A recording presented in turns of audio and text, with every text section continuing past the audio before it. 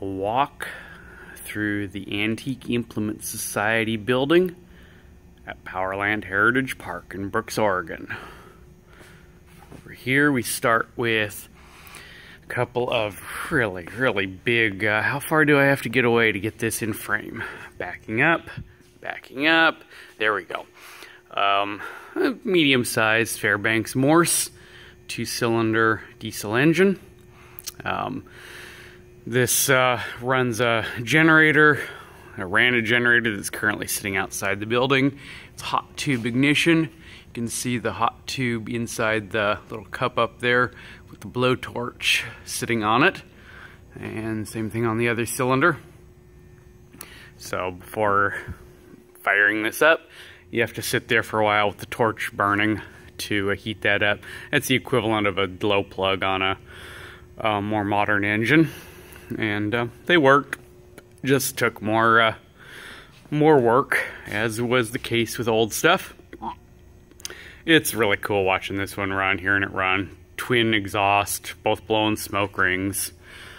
We have a Clark, another large diesel engine, which also sounds awesome. It's a air compressor, like for a mine or something like that needs a lot of air. Twin cylinder engine, twin cylinder air compressor, and the air compressor runs off the crankshaft next to the piston rods. So clever, unified design, no external drive mechanism needed. And he's got a few other little. Oh, this is a Alyssa Craig, by appointment to His Majesty the King, Chiswick, London. For correct lubrication, use Mobil Arctic or Gargoyle DT oil heavy medium. Diesel Acro license. So that would be a diesel engine. I think this member likes diesel engines, so I'm guessing, yep, a Stover diesel engine.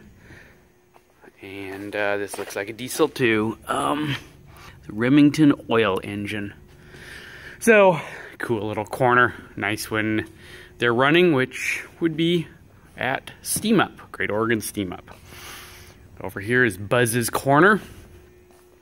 The cool Samson Ironworks neon sign up there on the wall.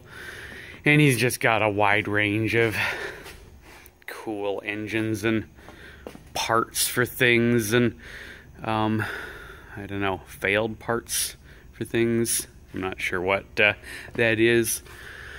A cutaway Ford, and then he's got a variety of Gould, Sharpley, and Muir. Huh, that's a Canadian engine, eh? That's a Golden Gate gas engine. That's a sweet engine. I love those upright frames like that. Springfield from 1900. That's been hacked partly apart with a hacksaw. 1895 Olds engine. And he runs these when he's up here for Steam Up also. He's from down near my stomping grounds in Stockton. It's the Sultan engine, Whitman Egg something manufacturers back there.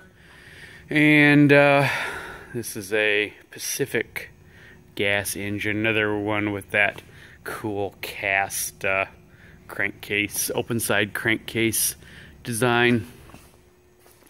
1890s, and spark plug collection. And if you have any spark plugs, well, he has a card there asking for spark plugs. And he's just got lots of all cool stuff all over the walls. And feel free to donate to the Antique Implement Society. And let's see, here we have a Union engine. I think this was a Marine engine. Saw it start up, got kind of a video of most of their startup process earlier today. Oh, here we go. Union gas engine, 30 horsepower, 5,500 pounds. You can pause it if you... Oh, used to drive a water pump at a salmon cannery, Clarks Point, Alaska, Bristol Bay. Huh. After using it for years, the lake water was no longer good enough for food processing. And, this is, one of Justin's engines. And if you want to read that in detail, you can pause it. I was scanning it. It's a downdraft carburetor, but currently being run on propane because it's inside and quieter and easier. And I love that the two rod, the four shiny support rods that the upper part of the engine is held on. The open magneto frame. It's a cool old engine. Oh, it's got the dual camshafts with dual gears running them, going up to operate all the little fiddly valves and such up on top. And over here, I have the Orient engine, built San Francisco, California. Got your intake valves, and this is run on propane also. And just pretty. This one was ran a steam wheeler out in Idaho, and was found in the wreck, buried in the mud, and it was all messed up and cracked from ice and such. But they did amazing work and got it restored and put back together, and it's a cool engine to watch running. Igniter system up there, nice wood flywheel. And here is the 1893 Sternwheeler engine, 50 horsepower, and you can pause and read that if you so desire, which you should. It's a good story. Pause now. Do do do do do do do do. And moving on. Other side, got these cool Oilers and twin exhausts, and some of the pictures of it. The shipwreck, the engine. It was sitting on concrete ballast in the boat hull, and they pulled it with the big tractor there. The cable stretched, and it flew about 150 feet and landed in the mud. And sitting in somebody's yard, lawn ornament, and then rescued and brought home. And there it is. And let's see. Well, I'm over here, so I'll just go down this side. So this is Fairbanks Morse, 60 horsepower.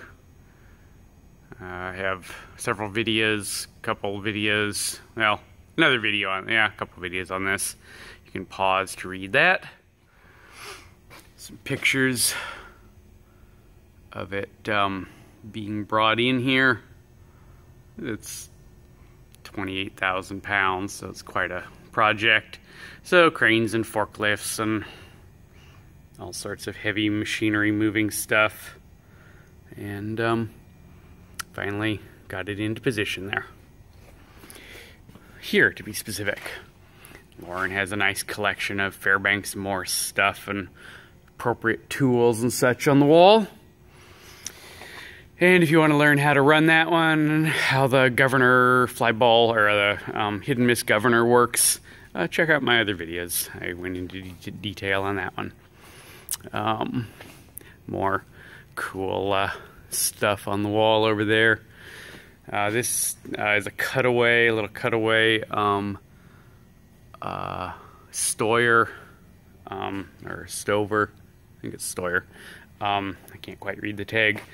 Hit and miss that wasn't worth rebuilding, so it got turned into a cutaway that if I had it plugged in would be sitting here operating, and you can see it going back and forth, see how it works. And over here, now we get into Wayne Thackeray's engines. This is the Miami, one of the ones I love running. Back from the 1900s. It's actually a one-of-a-kind. As far as we know, it's the only throttle governed Miami engine in existence. Don't know if it's the only one ever built, but it's the only one like this. So it's a nice engine. And I have videos of walk around and how it starts and all that important stuff. So look it up, because that's one of the engines that I like. This is a Superior 40 horsepower gas engine, oil field. This is actually the mill model, but it is designed to run on wellhead gas, etc. So it was often used, and I think this one was rescued out of the oil field. And it's a nice, just a mellow, calm engine. And this is an International Harvester built Titan engine, not a calm, quiet engine, but one that I've been running quite a bit too. And it's a fun engine. I have a lot of experience starting and stopping it, because this is one of the ones we do a lot of demos with.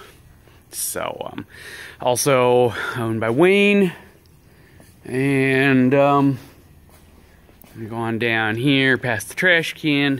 If you ever wondered what the inside of a actual Pelton brand water wheel looks like, Pelton number 5. Looks like it's built around 1889. And put out a little bit of power. This is a one-of-a-kind built by students at Benson Polytechnic High School in Portland. And it was built over the course of many years, or several years, which each year, like casting the cylinder, casting the base, the frame, or the water tank, or whatever. And after many years, they finally got everything built and put together, and it runs. And the Benson, made by Benson Tech High School. And it got brought here. And up here on the shelves, got more cool electrical gear, generators, motor gear, etc. And old glass case batteries over here.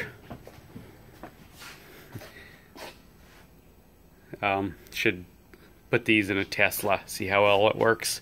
Should have at least a couple miles range. Cool little old generator set. Little cute hit and miss. And then we got the big 3-cylinder 80 horse Fairbanks Morse, which I also have some other videos on. Donations welcomed. Thing of beauty. Pause now to read the sign.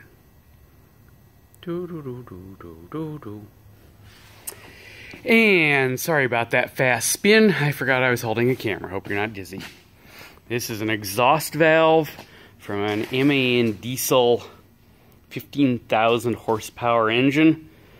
20-inch bore, 6-inch stroke, 7-cylinder. So it'd be a big marine diesel engine valve, and it's yeah, it's large. Here we have an Otto engine, Philadelphia, Pennsylvania, 40 horsepower, and It's propane, run on propane, and flyball govern. I haven't really looked at this one before, but yeah, it's relatively interesting. Not my favorite paint color, but here's the information on it. Around 1910 or so. Huh. Oh, that's why it's painted that color. It's used as a hands-on training aid at the Mechanical Engineering Department at the University of Washington in Seattle. Yep, that's why it would be painted that color. Here's a pattern for a 10 horsepower Foose engine. So they make these patterns out of wood, and it's in two pieces, split down. Well, I guess, okay. Oh yeah, it's in two pieces. So you use each half to pattern one side of the sand, green sand mix, and then put them together properly and pour cast iron in. And you can pause to read that. It's a cool process. There's lots of videos on YouTube if you're interested. And over here we have some various direct current generators, dynamos from back in the day. Well, back in the day before Tesla came along, the inventor, not the car company. Here's a hot tube Fairbanks Morse, little 2 horsepower. I don't know. Oh yeah, 2 horsepower. Another. Here's a Brush Dynamo electric machine, manufactured by the Brush Electric Company, Cleveland, Ohio. They're beautiful machines. Speaking of beautiful machines, there's the Western 200 horsepower, which we'll get to right after this big dynamo by the Western Dynamo Electric Machine. Oh, it's a Western Dynamo Electric Machine by the United States Electric Lighting Company. And look at those commutators, and you got the this is what you use to adjust where your brushes are, to reduce arcing as much as possible. And now my favorite, the Western 200 horsepower. And I have videos on this, but you can pause and read that. Another one of Wayne's engines. And yeah, it's a nice engine.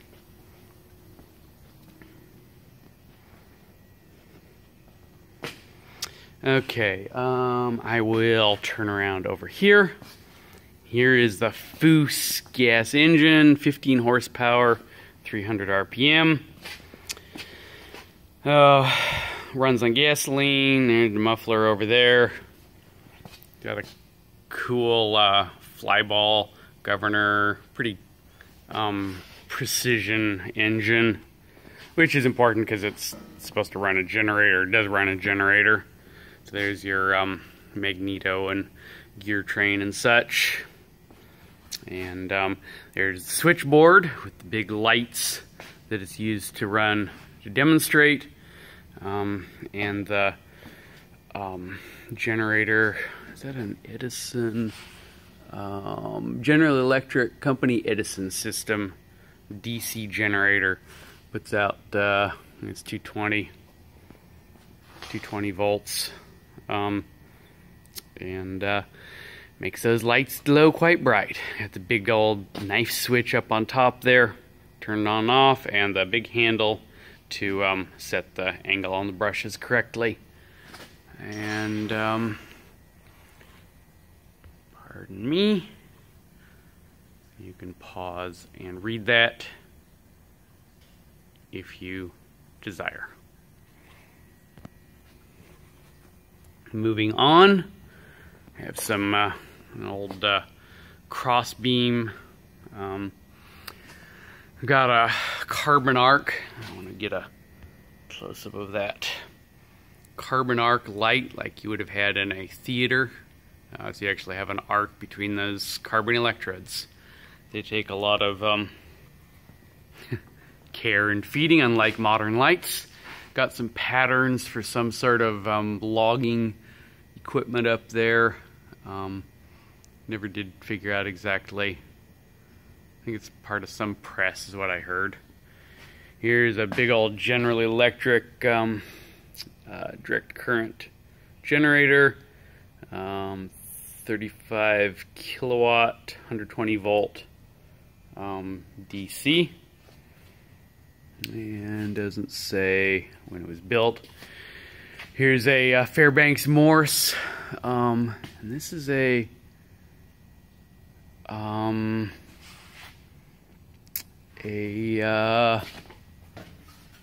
okay, yeah, this is a hit and miss Fairbanks Morse. Big open magneto there, and 9 horsepower vertical, running a generator, and I don't see the data plate on it. Unfortunately, that one is not plumbed in for the exhaust, so we can't run it in here. I might have to ask for that to be changed. Here's a cute little inverted pacemaker. It's inverted so the piston goes up and down. The head is at the bottom there. Nice happy little blue paint job. Over here, nice red and maroon Samson Iron Works, built in Stockton, California. Gas engine, carbureted float, flyball governor, thermo siphon cooling system, and it hasn't run in a long time. Who knows, I might get to change that. This is the Abenac, I think that's how it's pronounced. Abenac 15 horsepower with these unique cooling water tanks acting as radiators. Very clever and system. So it's still just, I think they're open top. Yeah, they're just open top. You fill it with the funnel there, but it gives a lot more surface area too, so you can use smaller tanks and get more heat out. And now back over to the Orientals. So now down the center, some of the display little electric generators. I don't remember the story exactly, but somebody had been collecting these little little old generators and such, and donated it. And Denko Light Power Station. I'm not sure what that. Oh, I guess it's just a little tiny generator. You put a pulley on that shaft and puts power out. Oh, you could probably hook that up like if you had a shaft drive machine shop or dairy or something. You could probably hook that up and get light off anything that would rotate. Motor to drive an air compressor. Another little generator.